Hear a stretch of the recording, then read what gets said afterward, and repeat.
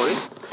All right, so I'm going to have us go around the room, and as we go around, introduce your partner, a little bit about them, and then describe, the conflict or situation that that partner shared with you.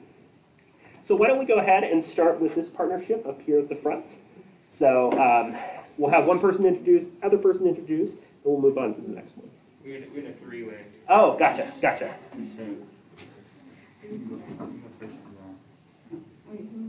Okay, this is Jonah. He had a disagreement with his football coach, and it was just like a regular conversation, and afterwards he was like more understanding of what his coach wanted him to do. Gotcha. And then this is Shane.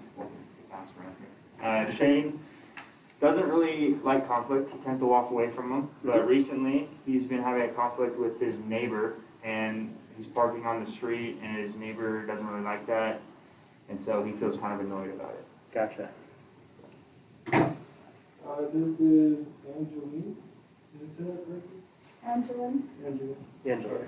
That's okay. She sometimes gets into some confrontations with her boyfriend, but it's always resolved. Yeah. One of the things I'm noticing so far that's really interesting is the ways y'all are describing it in terms of, a disagreement, a conversation, that type of thing. And I think there's a lot of ways that we, characterize and frame conflict that are an important element of how we think about conflict management. Thank you all for starting us off. So do we have a partnership over here? Yeah. Awesome. This is Dawn. She had a recent disagreement with her boyfriend about how old her puppy was. Yeah. And in the end, she still couldn't figure it out. So, Gotcha. I don't know, they left. It wasn't resolved. Sure. And this is Chad, and he had a roommate. I don't know how many he had, but he had some roommates, and one of his roommates ended up eating his last bowl of cereal, Cheerios, and he was very upset. He ended up getting a free box of Cheerios at the end of it, but he was still unhappy. See? And, conflict and that type of thing can be really silly, too. My partner and I have this ongoing conflict where we have a 2-year-old dog, and I think she's still a puppy because I think dogs can always be puppies, at least in some way. She's like, no, it's a dog. So, it can be silly, but it can reveal interesting ways that you and another person communicate and talk about things you disagree with, even if it's really silly. So, thanks for introducing. Do we have a partnership over here? No? Okay. Gotcha. This is Jamie. She had an argument with her sister, who's like, kind of in that preteen phase, so you know how that goes. But at the end, there were no hard feelings because it's family. Sure. Yeah, this is Stormy. Pretty similar situation. She had a disagreement, or she was kind of bickering with her mom, but it's like same kind of situation, like it's family, like it doesn't really carry over. So. Sure. Yeah. This is Grace. The argument she talked with me about was at Thanksgiving with her family. It was over politics. Very polar opinions and ideas. Sure.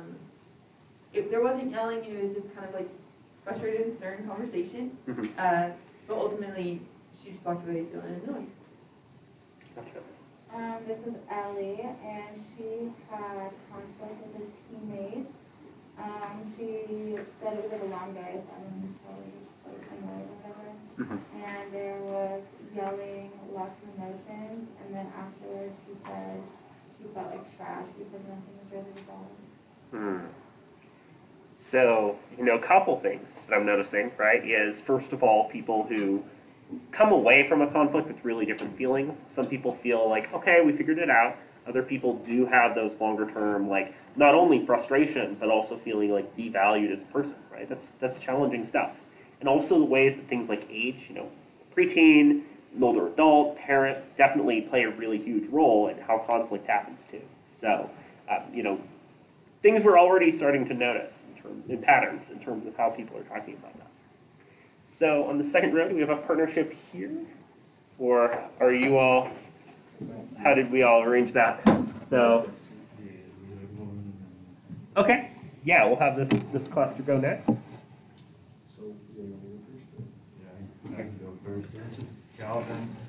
He had an argument last year with his roommate. They weren't really cleaning up their stuff and their dishes and everything. And he was very annoyed, but in the end, they communicated through it and it got resolved. Gotcha. This is Joe, and his argument with a couple of his friends. They were talking about sports and I mean, you know, like the just fun stuff. I mean, not super consequential, but they solved their differences and got over it in the end. You know, it's fun to see like heated arguments about teams, right? You know, like U of O versus Oregon State, right? And just there's a lot of passion that comes out of that too. That's really interesting to see, especially among folks who might be really good friends, but die-hard supporters of different teams, right? So, were you all a partnership back here or group of three back here? Okay. So this is Ambrosia, and she had a conflict with her coworker, and they weren't really seeing eye to eye on something, and it's not really resolved yet, so it's kind of awkward. Yeah. And weird at work. And he had a fight with his roommate, and it got to like yelling at each other and stuff, so they kind of just walked away from it, and then the next day they just didn't bring it back up. Sure. One of the big challenges of like conflict in context, right, is that what's considered the appropriate way to communicate or engage with each other is going to look really different. Like at the workplace, you know, there's decorum, there's rules about, you know, how casual you can be with another person, right? Passive aggression comes up a lot, you know, in terms of things like a roommate too, right? There's all of these tight ropes to walk in terms of what's considered okay in how to talk about and deal with conflict, for sure. We've got a group around the middle here. Oh, yeah, gotcha. This is Clayton. His situation is a debate class. They were discussing politics. During it's like a little aggravating when you're not quite able to understand their point of view and where they're coming from. Your point of view is completely different. But at the end, it feels good for you to be able to get your like point across and that your understanding across to them.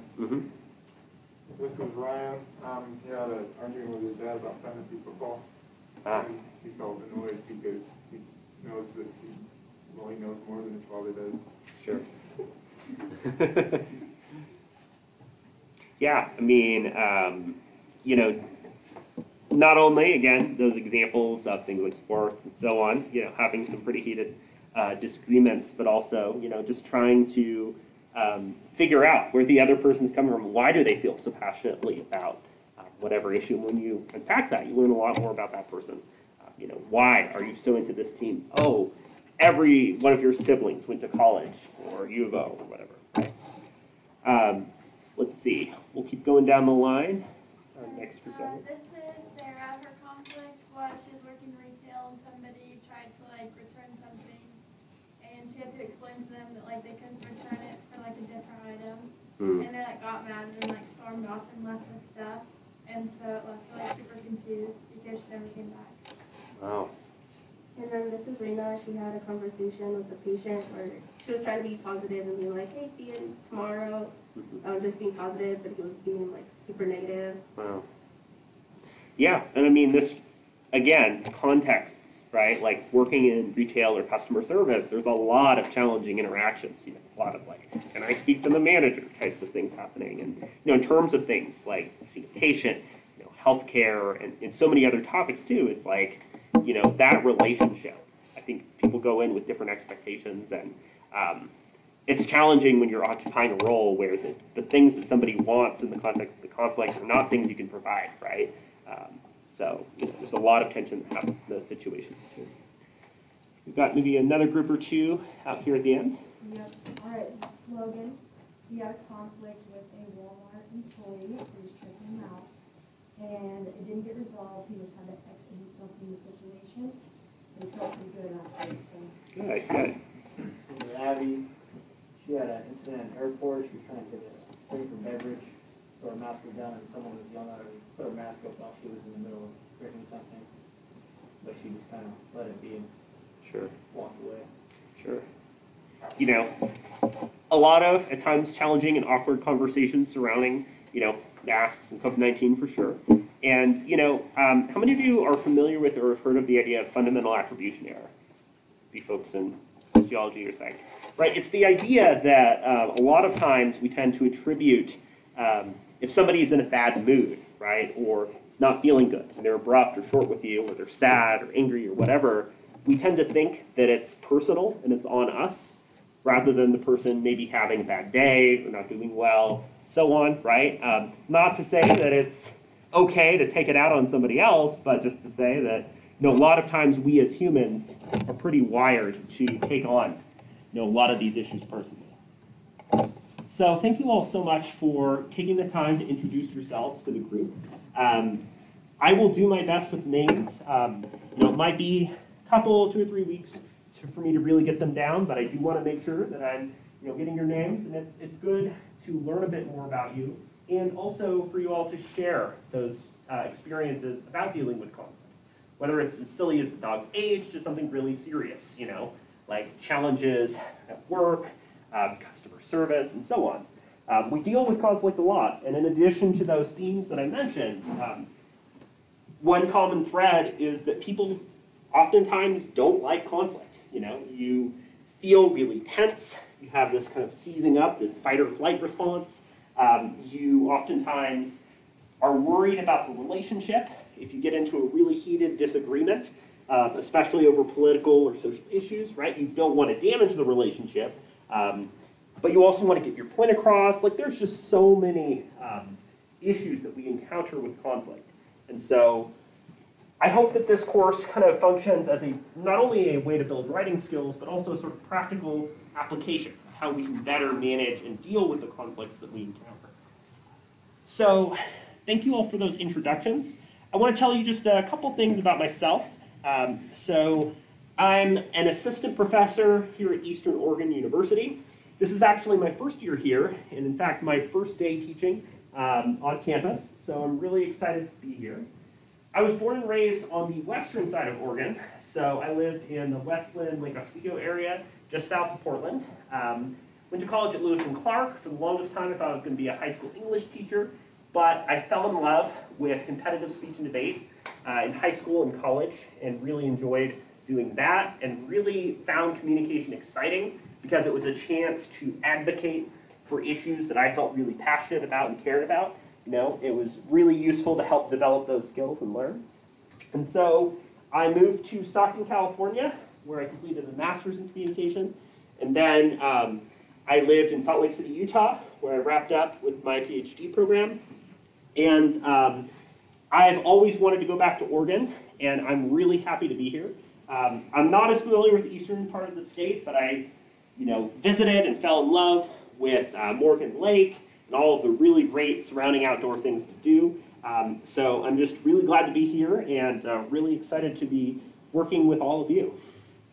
So I feel like, depending on the faculty member or folks that you're working with, especially if you're getting into your second or third year, you're probably thinking to yourself, you know, who am I going to work with in other courses? Who am I going to work with on a capstone, a collaborative project, a presentation, and so on? So I like to share a little bit about where I come from in terms of other courses and areas that I like to focus on. So I'm really interested in rhetoric, right? How we use things like persuasion to influence and convince one another about things. I especially like to look at this in terms of disability activism, how folks with disabilities particularly use things like social media, Facebook, TikTok, Twitter, LinkedIn, and so on to advocate for their needs and to engage in this kind of new environment, especially over the last year and a half, right? As I mentioned, I do competitive speech and debate too. This was the speech and debate team at the University of Utah that I worked with for 4 years. And, you know, I'm hoping that we'll eventually have a program or something like that at EOU too. So it's definitely a big part of what I'm really passionate about. So my free time, this is my 2-year-old dog/puppy, Sylvie. She's Sylvie the Silver Labrador Retriever. High energy, loves to go out and play, loves to go in the water. This is total prototype, no graphics yet, blah, blah, blah, but I also I'm an independent video game designer. It's just kind of fun hobby I like to do on the side. It has nothing to do with anything else, but I grew up playing video games a lot as a kid. I really enjoy it. That's a little bit about what I do. Again, I love to hike and do outdoor things. I am really excited to get to know the area around the Grand better and be back here in Oregon. So, you know, I've alluded to this a lot already, but one of the questions that I think that comes up a lot is whether or not conflict is inherently a bad thing, right? And as I've sort of suggested already, you know, conflict can be useful. It can be a way for us to get to know each other better, to empathize better, and so on. So conflict is not necessarily a bad thing, right? Conflict can not only let us empathize with other people, but it helps us, you know, to get into the perspective of somebody else. How many of you have ever felt kind of like bottled up? Like you have this frustration or thing that you want to share with somebody else, but you just chose not to share it. Yeah, a lot of you, right? It's a common feeling, and to some extent that's okay. We make strategic decisions about when and how we choose to engage in conflict. But in the right context, in the right space, it can help us to walk away feeling better. If we're not feeling great about how we manage and deal with conflict, well, hopefully this class will help to get some pointers on how to do that. So the other thing that I want to highlight as a kind of introduction to what we'll be getting into in this class is the difference between conflict management and conflict resolution. Does anybody want to take a stab at what they feel like this difference is? Yeah? Conflict management is like just dealing with whatever comes, and conflict resolution is like finding a way to fix whatever they're mad about.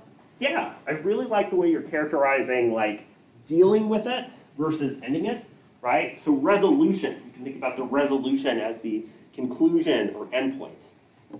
So conflict management is how we engage in conflict. We recognize it's not necessarily a bad thing. How do we do it, right? How do we talk to each other? How do we create a respectful boundary? How do we use things like sympathy and empathy to understand each other, and so on. So it's creating an effective conflict space. One of the things that we'll be doing in this class is a study circle, where we'll have somebody who serves as a facilitator for a conversation about a topic that you might have disagreement on. So being a facilitator means allowing people to openly share and express their views while steering the conversation in, you know, a respectful and supportive way. Conflict resolution is something that a lot of us feel really interested in doing, right? Because instinctually, fight or flight, we want to shut it down. We see conflict as a threat to our relationship, to our physical, mental, and emotional well-being, and we say, nope, no more. And there's a lot of ways we might do that. We might walk out of the room, we might shut down the conversation, we might change the topic, and so on. So conflict resolution is especially popular in places like the United States, right? It's a culturally common practice for us to avoid conflict when we can. So conflict management is about building the skills to deal with conflict rather than building the skills to end a conflict. And I want us to try to resist the urge to end a conflict every single time. So the next thing that I want to go over are some of the course policies, including the syllabus and schedule. How many of you have been able to access this course through Canvas or have given anything a look on Canvas? Several of you. Awesome. If you haven't, that's totally okay. I know that I've bombarded you with announcements before the week has started, but I did want to help folks who were interested in a sneak peek to get a look at the class. So I'm going to go over a couple major course policies and things to talk about, and give you a sense of what to expect in the weeks ahead. Again, I know that some of you might have already seen this, and this is mostly review, but there's a couple things that I want to contextualize. So we meet Monday, Wednesday, Friday. This email is the best way to get in touch with me. You can also use Canvas notifications, Canvas messaging, that's totally fine too. I have an office phone, but it's kind of a weird one that doesn't have text or anything like that. So email is easier. So as far as office hours, I'm sure you've gotten some varied policies from different professors about how they handle office hours. So I kind of take a dual approach. In other words, from 10 to noon, Monday, Wednesday, Friday, I will be in my office, and I'll be available to meet with anybody who would like to talk about the course, talk about their grade. If they have a question or idea or thought or anything that they'd like to share or chat about, I'll be there. At the same time, I'm also hosting a Zoom room that you can access through Canvas. So from 10 to noon, if you're not on campus yet or not able to access my office up in second floor of Ackerman, that's totally okay. You can just join me through Zoom. And if that time doesn't work, like you've got other classes or things going on, just contact me with 2 to 3 times that you'd like to meet, and we'll find a time outside of that that works for you. So if you can't meet with me during these slots every week, totally okay. I'll find another time to meet with you. So I also will try to respond to emails as quickly as I can in order to address any questions and so on that you have. I won't be going over in super detail a lot of these policies. So COVID-19, right? Eastern Oregon University, State of Oregon requires folks to wear masks. I know it's not necessarily fun or exciting, right? I have to do it too. And I can't speak for whether or how things will change in the months ahead. If there's anything that I've learned from the past year and a half, it's that life happens while you're making plans. So, that is the policy as it is currently. I don't like calling people out. If something slips or you have to take a drink of water or something, that's okay as long as you're respectful and, to the extent that you can, careful about things.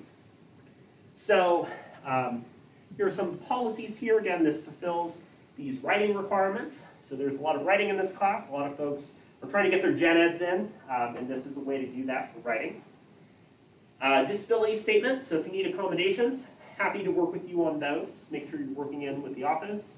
This just lets us know that we're dealing with conflict, and we'll have discussions, but just to maintain a respectful and supportive environment. Again, I get into that a little bit more there, respecting the diverse perspectives and experiences that you all are coming from. Please don't plagiarize or use material in this class or other classes without getting in touch with me. Here's just some information about dropping the course that you can access through the syllabus. I've gone over some of the ways to get in touch with me. Here's where you go if you're not sure, if you don't feel confident about your grade in the class and not comfortable with my response. You can use, if you have tech like a phone, laptop, tablet, and so on, you're welcome to use that to take notes or access the reading, but please don't use that to, check social media and so on. We only meet for 50 minutes, so be able to easily get back to that. Additionally, going back up for a minute, you'll notice that the textbook requirement for this course is the JANT, Conflict and Communication. So this is the same book that's been used in years past. So if you know any other students who have taken this course, then you'll probably be able to get the textbook from them. But the easiest way to get in touch with the textbook is to rent the Amazon ebook. You can also get a used copy or an older edition. The older edition is generally going to be okay. But I want you to do whatever is the most economical and works the best for you. You'll need that textbook starting the second week of class. What I like to do is provide a free PDF of the first chapter. That way, while you're waiting for it to ship or you're waiting to get access to it, you'll still be able to do the readings for this week. But just make sure that by next Monday that you're able to secure that copy of the book. And if you have any issues with accessing the textbook or you need some help, please let me know. I'd much rather have you get in touch with me and say, hey, I can't get the reading, my book hasn't arrived yet, and then I can help you out. So please come to class on time. Again, we only meet for 50 minutes. If something comes up, that's okay, but try to avoid coming in late or leaving super early. What I will tell you is, in general, I take a couple different approaches to the class, the victor approach and the fighter-fighter approach. So the victor approach means that you should think of yourself as a victor if things come up in the course. Maybe you're behind on other assignments, you've got like 3 midterms in the same week, you're just got all sorts of things going on, right? Let me know. The best way you can do that is to say, look, I'm swamped, I'm overwhelmed, can I turn this essay in on October 25th, right? Come in with a plan and a strategy to tell me what you need and how I can support you, right? Rather than, I'm falling behind, what do I do, right? here is a proposal of what to do, and I'm happy to work with you on that. The other approach I take is the firefighter approach, right? So if you got a fire in your house, you get a fire extinguisher, you call 911, you get the fire out, right? You don't wait for the fire to burn down the house, you have a bunch of ashes, and then you say, hey, help, there was a fire, right? The same way, if you're struggling, falling behind in the course, or you need some additional support, let me know, and I will help you put the fire out. Please don't be afraid to get in contact with me, especially since, again, we've had a challenging year and a half. We're all adjusting to a very new environment and so on. So grading is pretty straightforward. Please cite your sources. We'll talk a little bit about how we can do that more effectively for folks that might not be feeling great about their citation expertise. I'll look at rough drafts and outlines. Try to send them to me as early as possible, ideally a week before the due date. That way I can get good feedback turned around to you. And then the major assignments for the course include a few things. So there is a rough draft of the term paper. So what you're going to look at is a case study, an example of conflict that has occurred in the past or is still ongoing. And that conflict should involve the use of communication.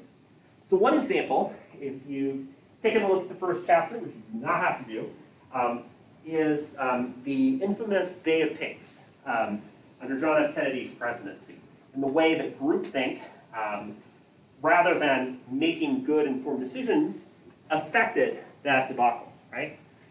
So we'll look at an example of conflict happening in the world, it can be anywhere, right? And analyzing that using the content that we've discussed in the course. So as we get closer to that assignment, I'll be posting a rubric and some guidelines to help you out a bit more with this one. If you're anything like me, I know that you might get a lot of test anxiety when it comes to exams. I know that like whenever it's an exam day, it just so happens to be the day that the car breaks down or the bus doesn't run on schedule or whatever. And I don't want you to deal with like the anxiety of coming to class and taking an exam. So the way that I do exams is it's open note, open book, and you can take the exam from anywhere on Canvas, right? So you can take it at home. During the midterm window, this class will be empty during class time, so you can use it. But what you'll do is take the exam. Once you choose to take it, you'll have 2 hours to complete it. It's multiple choice and short essay. Most folks finish it in about an hour and a half. But again, I want to create a low-stress environment for you. I'm not concerned with you memorizing and regurgitating things. I'm interested in you applying and using the things that we've talked about in the class. There'll also be a study guide as we get closer to that. So here's a fun one. That is the study circle. So the study circle, as we get a couple weeks into the quarter, and as we'll be talking about later this week, study circle has a group of people, including a facilitator. So you'll be assigned a topic, and there'll be a significant amount of disagreement among group members. And so you all will work together to have, a positive and respectful discussion surrounding that topic using the skills of conflict management that we've learned for this class, right? Study circles are used all the time in things like marketing, business, education, and so many other fields. So this will be a chance for us to apply and use the skills that we've learned. Attendance and participation. So as I mentioned before, the way that this course works is that if you have an event and you're not able to come to class, watch the recording, and then you'll complete the makeup assignment listed on Canvas. You'll also turn in at the end of the quarter a final draft of your term paper that will just involve applying and using the revisions and feedback that you've received from your first draft. There will be an extra credit opportunity too that'll add 20 points or 2% on. I'll introduce that a bit later into the quarter. These are just the writing credits that you'll be able to get for this course. The other thing that I want to show you is the schedule. So I have this posted on Canvas as well, but the course schedule essentially is divided up into the day, the topic that we're covering, and then what's due. So reading assignments will be due when you go into class, and then written assignments you'll turn in on Canvas by midnight on the day that it's due. By the way, as we're working through any of that stuff, if you have any questions, please let me know. Raise your hand, interrupt me, all good. So that's kind of the overview of the next few weeks. As you'll notice, some of the days we'll have study circles assigned to present. We'll also have things such as the exam coming up and so on. You'll notice that for Wednesday, I'm asking you to look back through the syllabus if you haven't already. And I have a short piece from the New York Times that I'm asking you to read. I don't like assigning super long textbook readings, at the very beginning of the class. This is just a short piece that's a bunch of student perspectives about the ways that they've encountered conflict and disagreement, especially among families during COVID-19, right? As a lot of students have moved in with their families, and a lot of the relationships we've had with family members have changed. So I thought it would be kind of an interesting way for us to integrate current events, COVID-19, to our discussion of conflict management. The last thing that I want to show you is the Canvas page. Again, it sounds like most of you were able to, not.com.edu. So it sounds like a lot of you were already able to access Canvas, but I just want to give you a quick refresher of some of the things available for you on Canvas.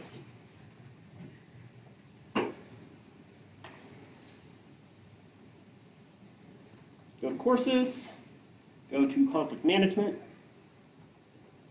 COM 215, Section 1. So I'm going to show you Student View, or how it should look to you. So again, the syllabus is here, along with the schedule and the first chapter of the textbook so that you can access it without having your copy yet. Click here and you will get into my Zoom office, again, Monday, Wednesday, Friday, 10 a.m. to noon. If you miss a class, click here and the instructions on how to complete the makeup activity will be there. Again, if you're an athlete, you'll be able to do that. I also recommend emailing me once you know the days that you'll be missing class, like to do a game or something, so that I can support you there. You'll also notice as you're working through here that I've included links to a lot of the readings and assignments and so on, right? So for Friday, I'm asking you to complete, as I mentioned before, an anonymous intro survey. So it just kind of goes over your writing experience and is a space for you to pose any questions or concerns that you have related to the course too. So I definitely recommend, as we're working through the quarter, you actively using this front page of Canvas and so on to help you in terms of knowing due dates, things to work on, and so on. So again, for Wednesday, I'm just asking you to take a look at the syllabus, this short piece about student experiences this past year and a half. And as you're reading this article, take note. What are you noticing about conflict? What are the conflicts that are being had? What are the disagreements or issues that people are talking about? So just kind of some food for thought. I know I've received some questions about what course format will look like. So the U.S. Constitution prohibits cruel and unusual punishment, so I will not be lecturing at you for 50 minutes 3 times a week. We'll be breaking things up. We'll be doing things like we did just now, partner activities, individual prompts. We'll have things like study groups. So you should expect a combination of some lecture things that I feel like are important for me to share for you to understand sort of material. But, again, we'll be mixing things up with activities and so on. So that's the main thing. Also, in an effort to avoid cruel and unusual punishment, I don't think any class should go all the way up to the end on the first day. So we're beating that by a couple minutes. So if you do have any remaining questions or concerns, feel free to ask me, or you can get in touch with me. I'll be here for a couple minutes packing up. Otherwise, it is awesome to get to know all of you a little bit better. Please come to class having read that article for Wednesday, along with any questions about the syllabus.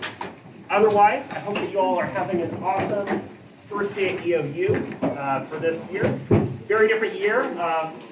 Enjoy the rest of your day and enjoy being out in the wind, apparently. So, have a good afternoon.